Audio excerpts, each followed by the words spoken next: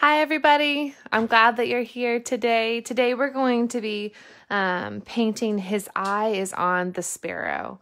And in Matthew 6:26, it says, look at the birds of the air. And it talks about how they don't sow or worry. And so just knowing that God is in complete control, that He has us even with the uncertain future. And actually Sunday, it was so beautiful. Some of my dream team, my favorite singers, all got together and sang His Eyes on the Sparrow. And I put it on our Facebook page if you want to listen to it, because it is amazing. And it will make you fall over. But so this is Hope's. I went ahead. Hope, can you say hi? Hi. Hopi is having a little ice cream treat because it's her special day today. And she's having some tea and she's all wrapped up in a blanket. And this is what we're going to do. So a little sparrow, I went ahead and did hers. But I'm going to start with my paper vertically. And I'm going to do, essentially, I'm going to start with like an oval, but that's not going to quite be perfect, okay? So if you'll see, let's see if I can get that in view. It's not going to be perfect at all, and it's a very, very light oval. I'm going to do a bluebird. Are you going to do a bluebird? And actually, where I got the idea for this, so here I'm doing a little branch in the middle of my oval, and right here, I'm going to do a little sparrow. So I'm going to start with a sideways triangle. I'm going to go up a little bit and then back down, a little C, backwards C right here. I'm going to bring down the chin and then another backwards C right here for the belly. And then we're going to bring a backwards C over here for the back. Ooh, that's a fat guy. We don't want him to be too fat, do we? This one, he hasn't been eating all the worms, has he? Do you think he's been eating all the worms? Mine is. And then here is the little tail coming out. And then in a sparrow, the wing comes out just a little bit. So I'm going to erase right here because that's where my wing is going to come down, okay?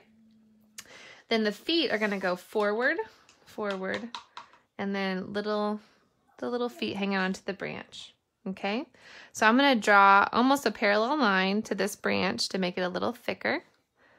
Okay, and then on his eye, I'm going to you could just do a little oval if you want, or you could kind of bring a line down just a little bit to make that stick out just a little bit more.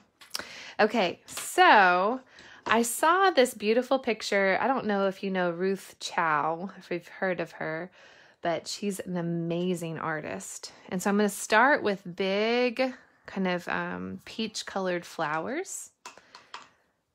Mine will sort of resemble magnolias, but essentially I'm just doing these big peach blobs. It's a very technical term, blob. And we're going to come back in here and do a little bit more color in just a little bit.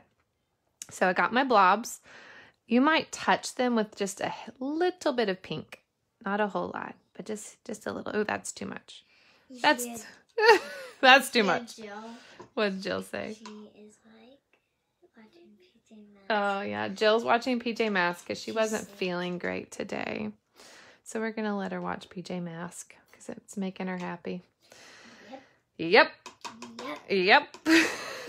Okay, so I'm sorry. The idea for this painting came from Grace Laced. So Ruth Chow, who is an author and a speaker and a writer, and I have just really enjoyed. She just recently came out. She and her husband with a family devotional. It's amazing. It's really, really something. And so you are.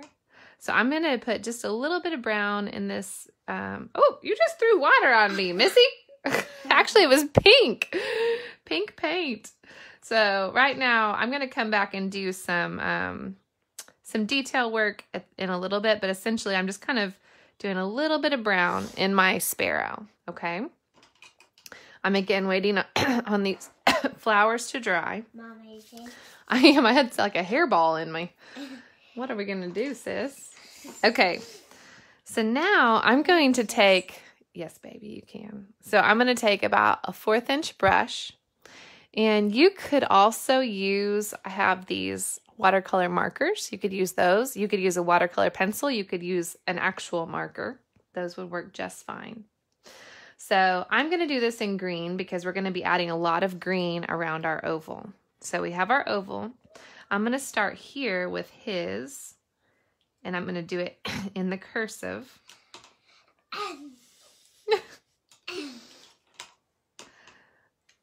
His. Golden.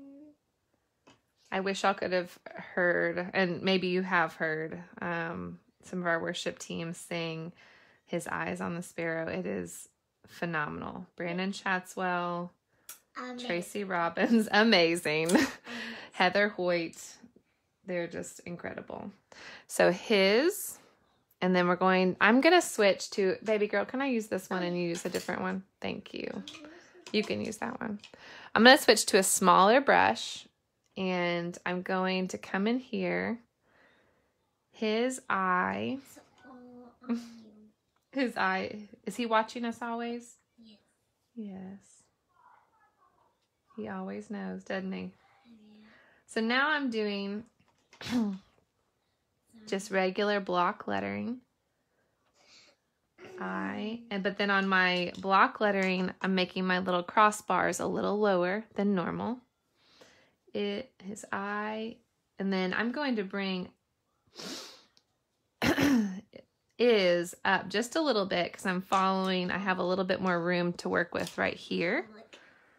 So I'm going to bring it up just a little bit. Oh, that is so pretty. I'll show everybody in just a second what you're doing. His eye is on, and again, it's getting a little bit bigger. What area flower is it? Remember? And right here on my I'm going to do one little curly Q letter just for fun. There we go. What are you thinking? I like it. You like it? Mm-hmm. Can you tell everybody what you've been doing lately? I've been doing my homework. Doing your homework. Have you been playing Barbies? Mm-hmm. Yeah. What else? We're going to family camp. We get to go to family camp. We're super excited. Yeah. We were kind of thinking we weren't going to get to go, and they're going to let us come, and I'm so excited. Mom was one of the... Mom was super pumped, wasn't she?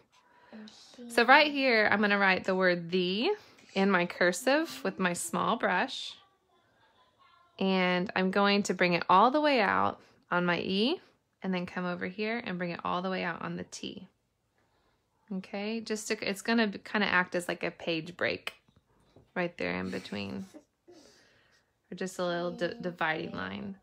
On my downstrokes on the cursive, I'm going to come and thicken that down line. Thicken those lines.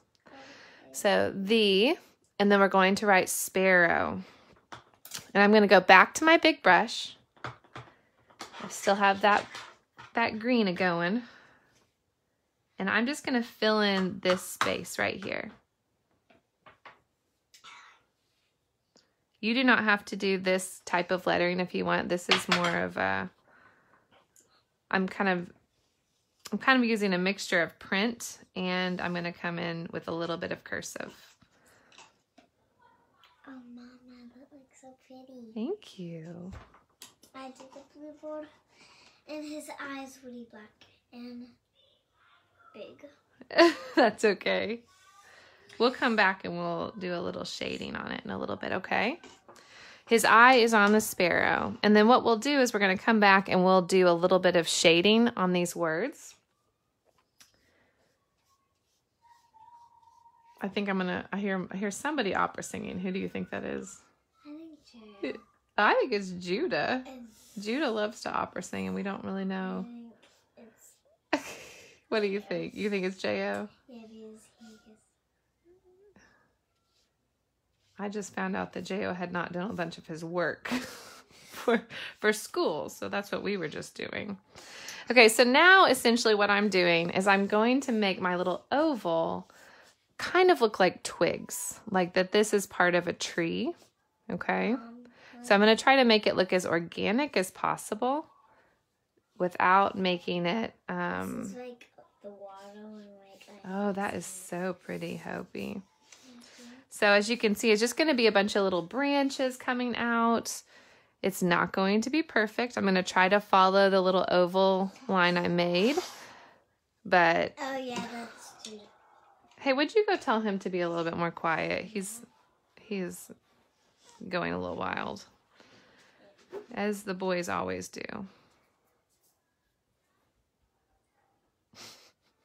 If you have any funny boy tips, please let me know. They're giving me a run for my money. There we go. So I have all my little lines kind of coming out. Essentially, it's like a wreath made out of twigs, almost. Okay? It was J.O. Was it J.O.? That little stinker. Okay. He was just going crazy. Okay, so now I'm going to come back in here. Oh, that's better than mine, Mom. Great job. Thank you. Oh, it's not better than yours. So now I'm coming in here with a lighter yellow or lighter green. And we're going to do some darker green here in a second. But the lighter green, I'm going to try not, I don't want it to bleed, so I'm not going to really try to touch it to the flowers that I've made, but I'm going to try to fill in this area as much as possible with little leaves. Jacob? Are you okay? Go check on him. Jacob? Who knows all the things that happen at our house. J.O. Okay, so I'm filling this spot in with leaves.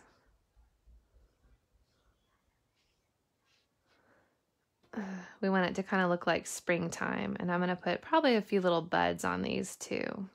Again, kind of like right here, I'll do a few leaves, little pops of color. That was probably too many. Is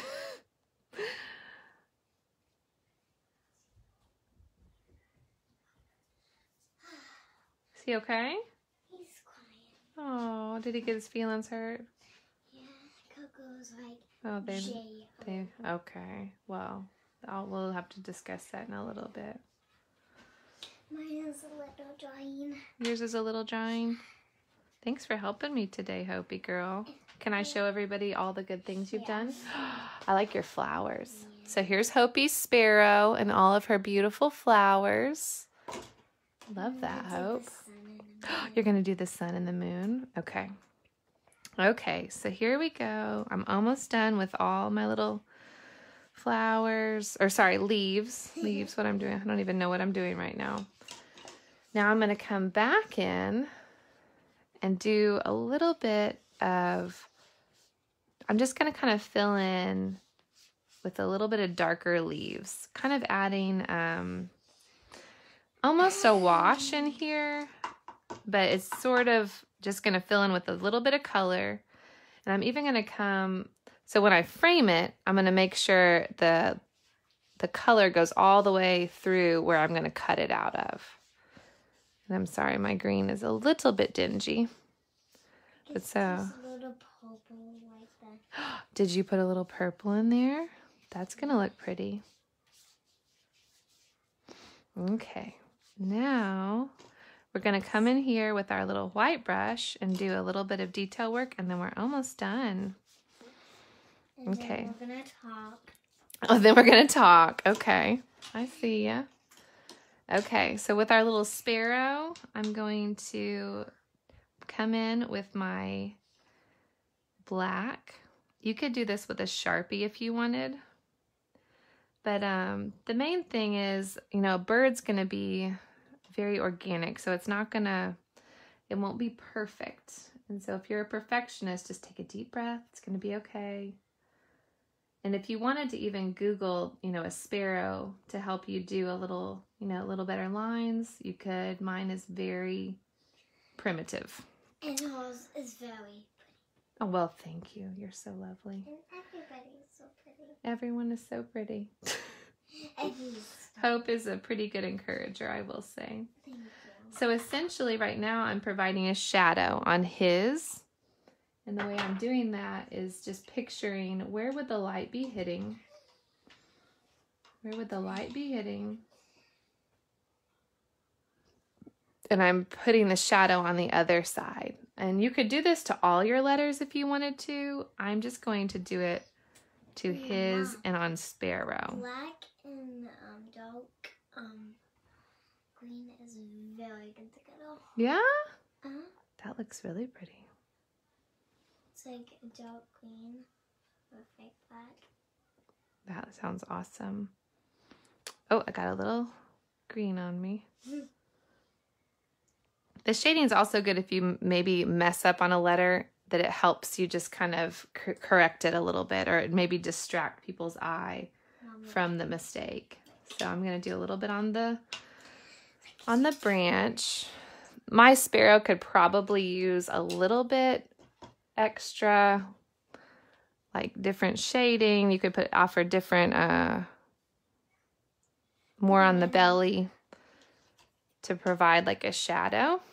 And then on my little flowers, my big flowers actually, I'm going to put like a little bit of yellow in the middle to just kind of define that this is the middle of the flower. You could even go around it with like a black or a gray just to kind of show that this is where the flower ends. And then make sure and sign your name at the bottom. I'm going to do in pencil. But definitely listen to this song because it will encourage you today. Because for someone who worries like me, I need to be reminded that he is in complete control. And today I was so excited because I got this card in the mail for Mother's Day. I thought it was so pretty. In fact, it gave me an idea for future cards that we may make before Mother's Day. But isn't that pretty? It's just these simple watercolor flowers. And then this is essentially a fine tip Sharpie. And this is from my friend Rachel Mundy, and her niece made this card, Emily Joy. So it made my day. So whose day can you make today? If you want to share this with somebody, paint it, leave it on a neighbor's doorstep, or send it to your mom. It's a great reminder for all of us. I hope you have a great day.